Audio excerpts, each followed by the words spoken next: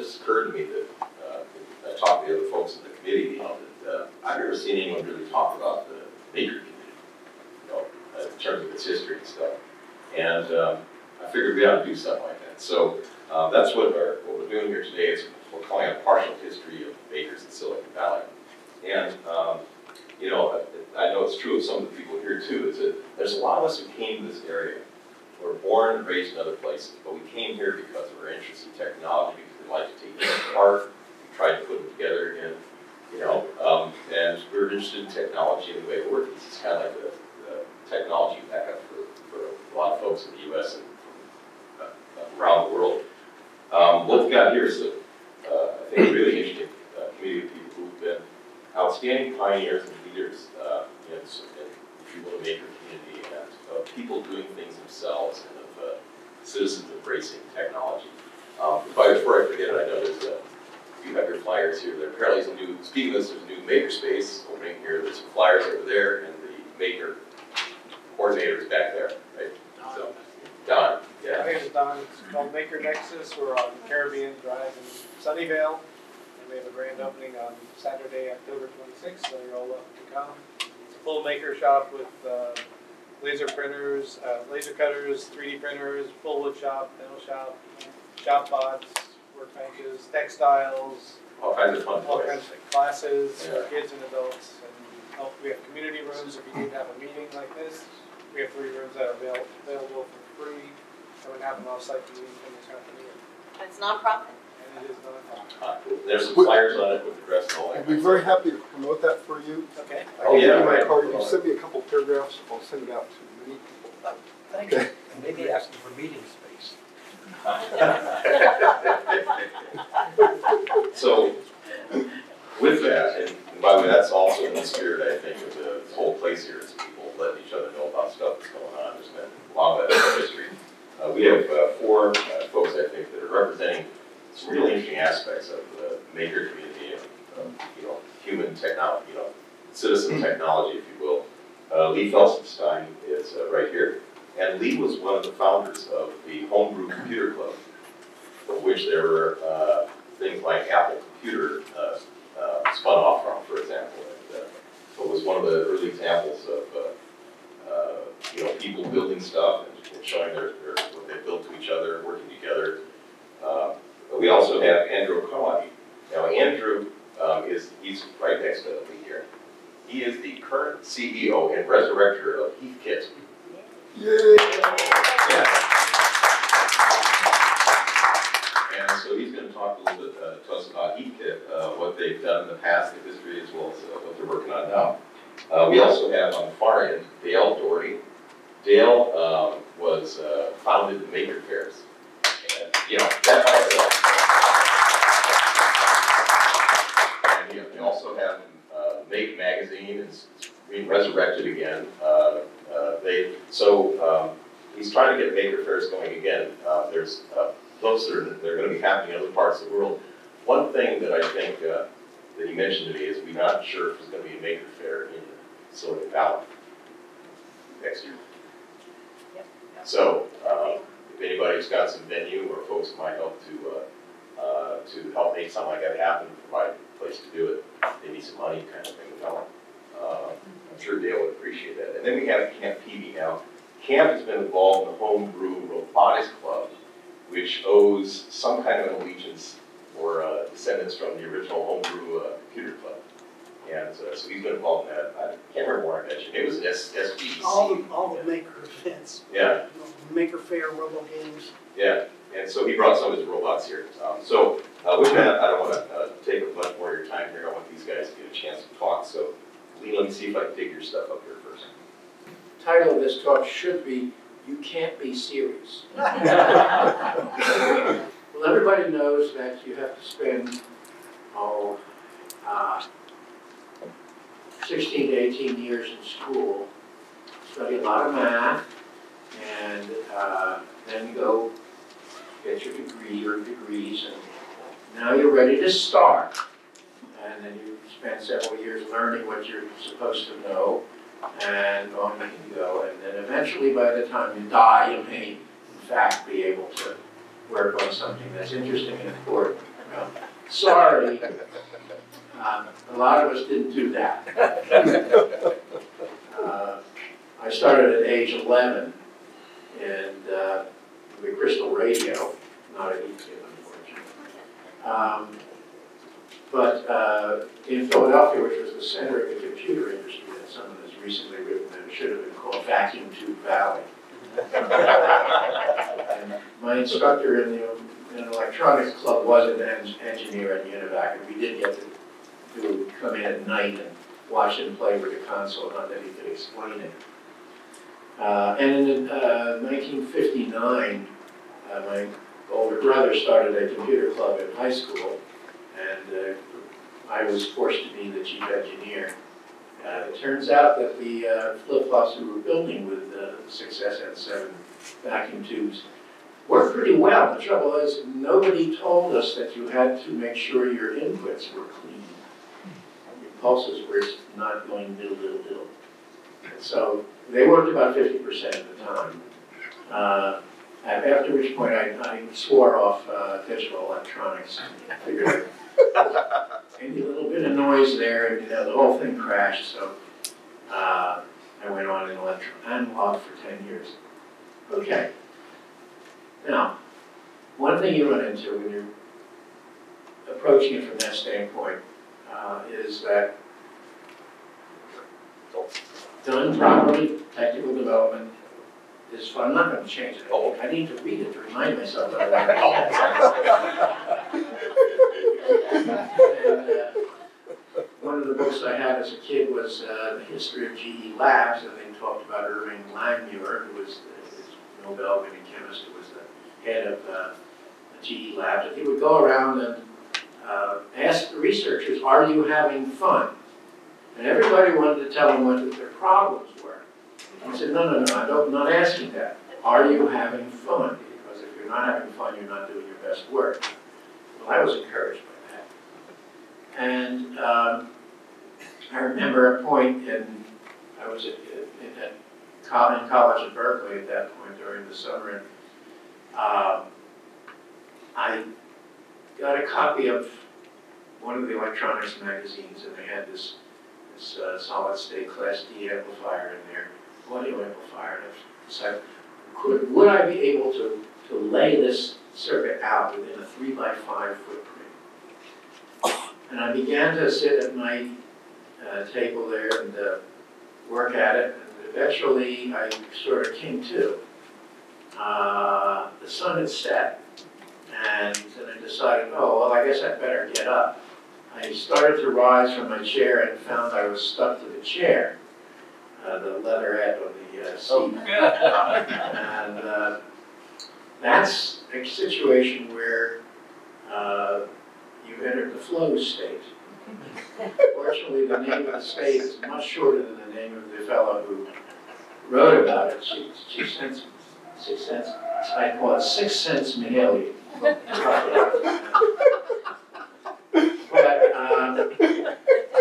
there's a similarity between that and being in the zone in the athletic domain, as I understand it. Now, I'm no athlete. And more is the pity, because apparently when I recently spoke in St. Petersburg, I heard a talk by a Russian sociologist, I think, who had studied the Akademgorodok cities. These were the academic cities in Russia. Whole cities of nerds. And they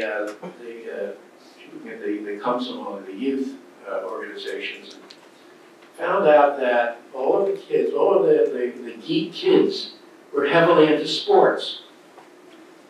You don't do that here, but that's very interesting here, because I had, a couple of decades before, had the sudden realization that I, who considered myself, having no connection with sports, was actually engaged in sport.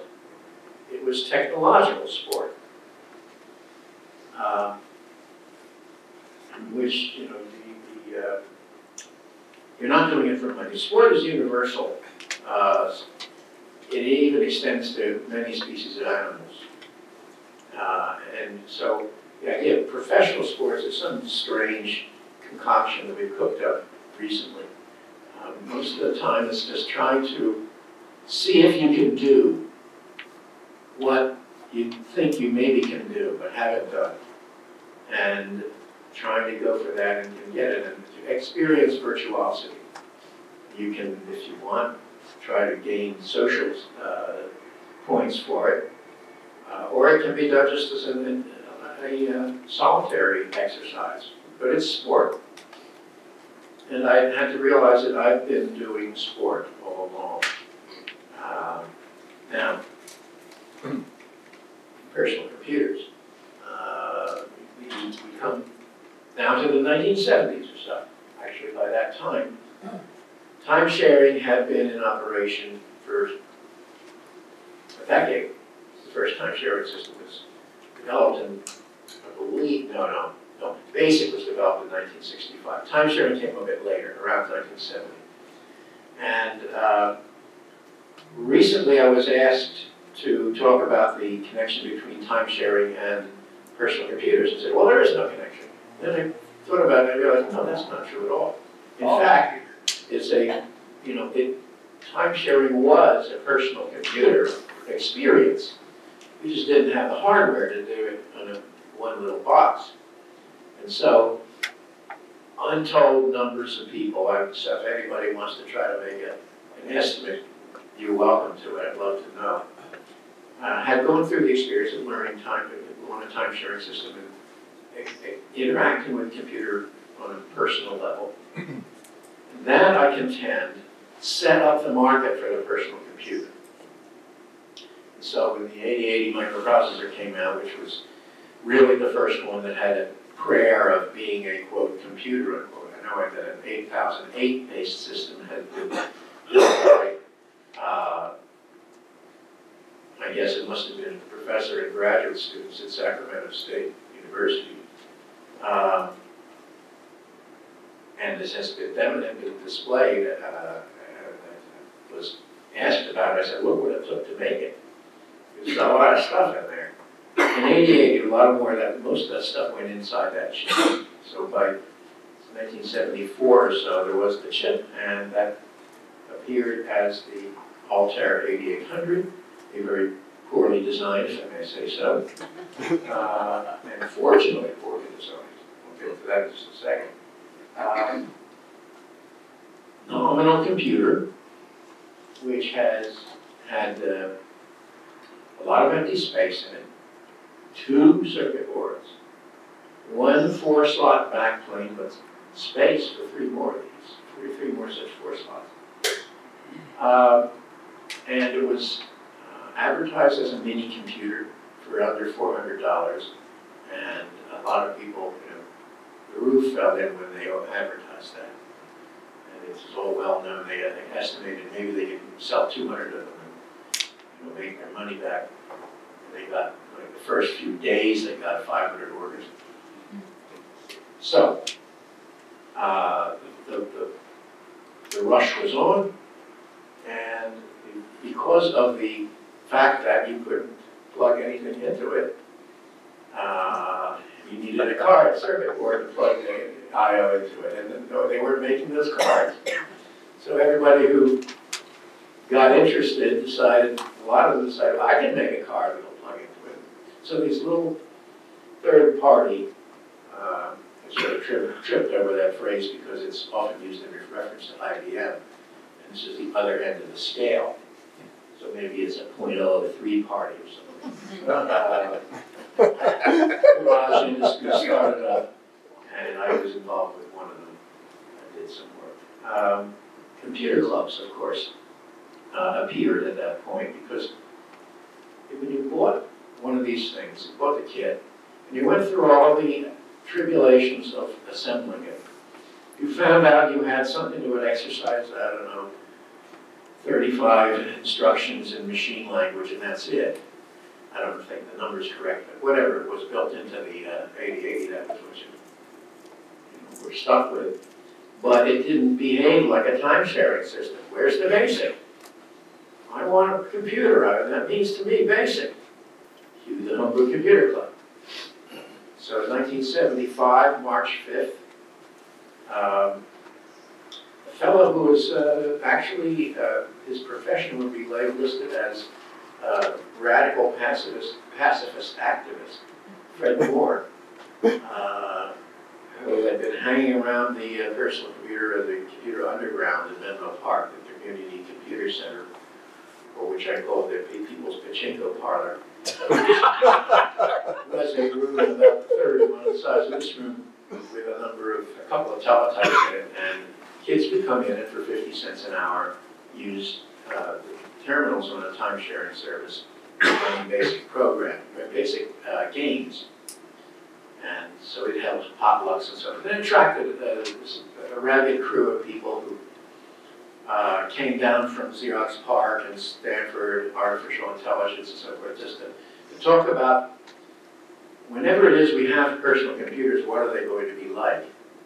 Fred hung around and actually was there all day collecting names and contact information of people who came in the door.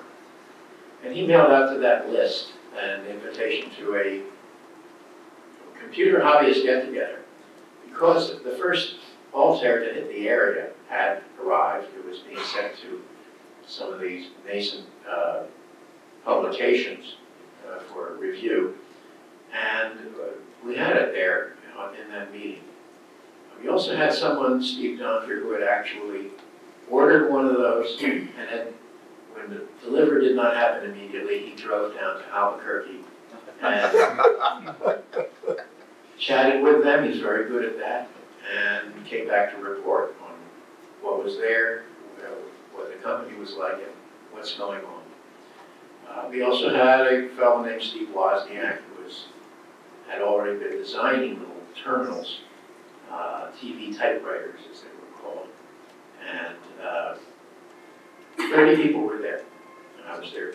I was one of the 30. I'm the one who suggested that we just go around the room and talk one at a time about why you're here, what you're interested in, what you've got, if you've got anything, what you need, if you needed something.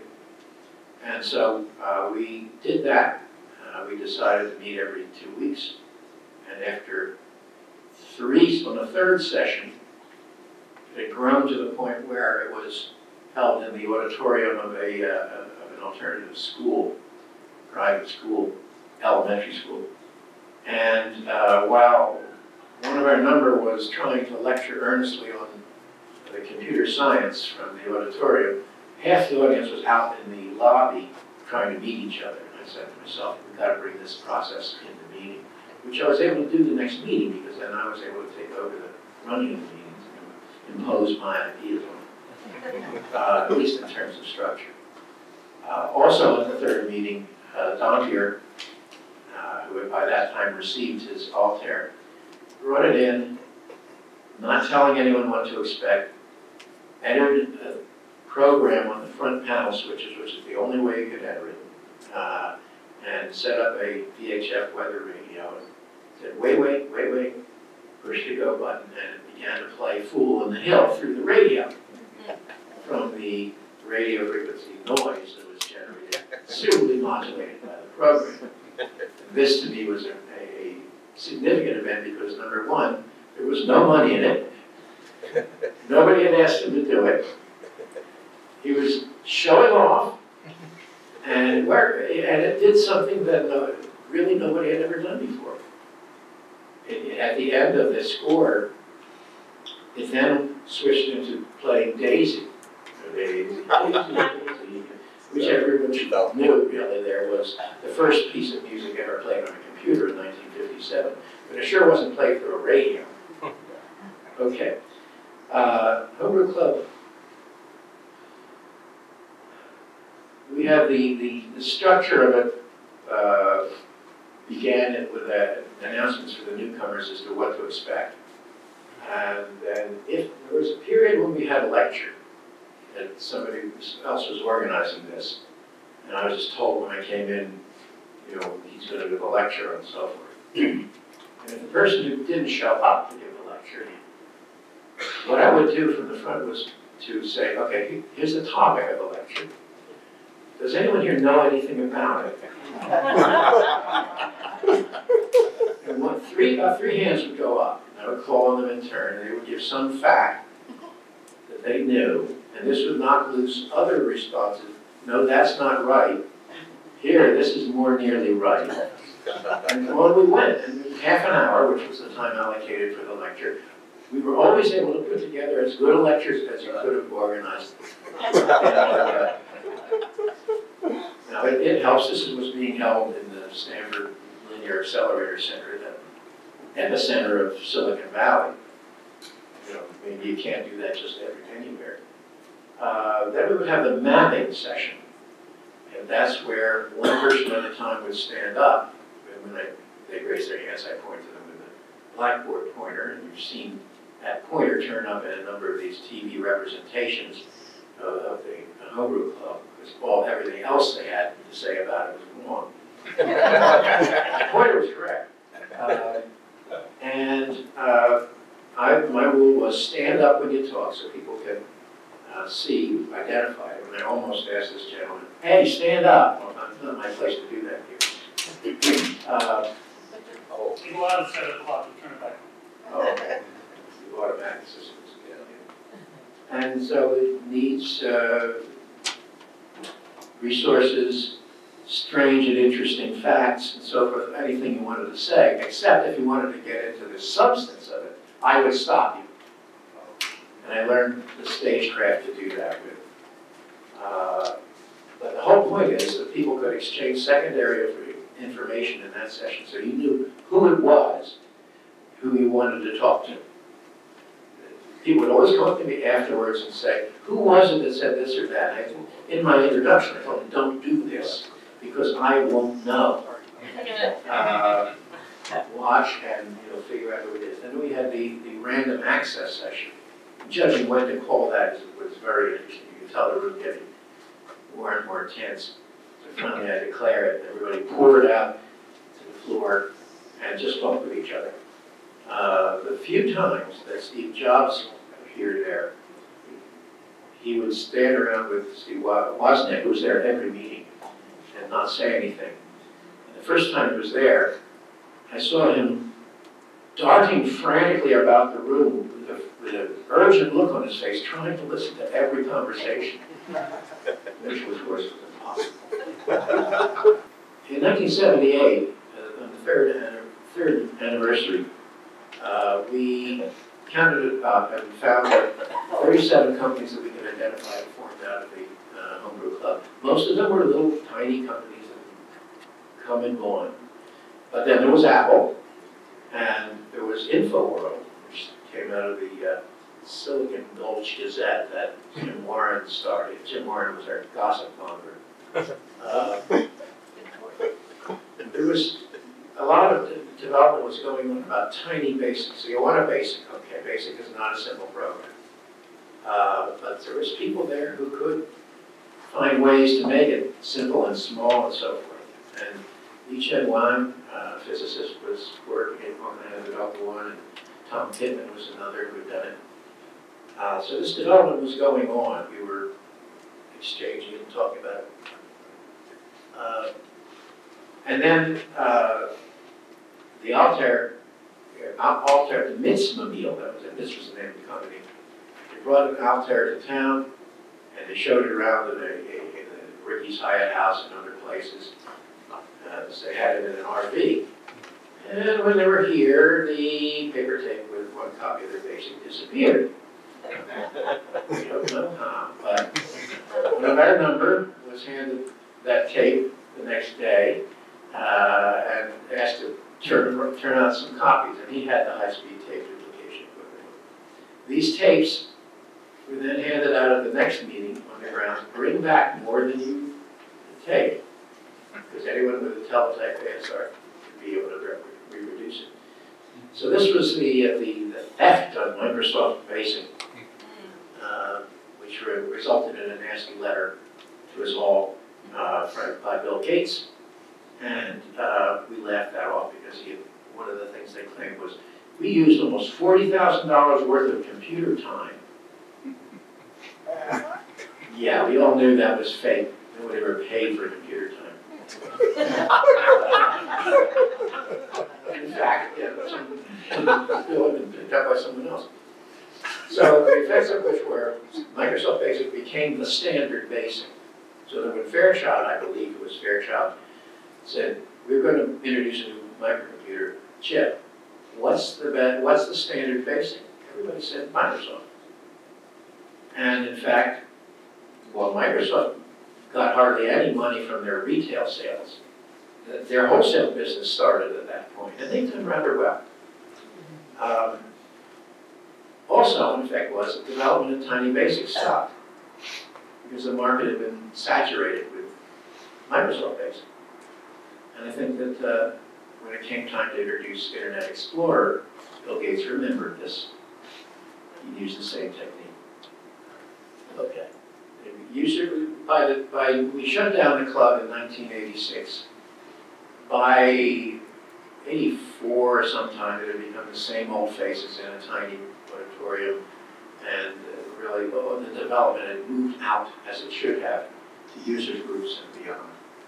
But we had an effect, a significant effect here.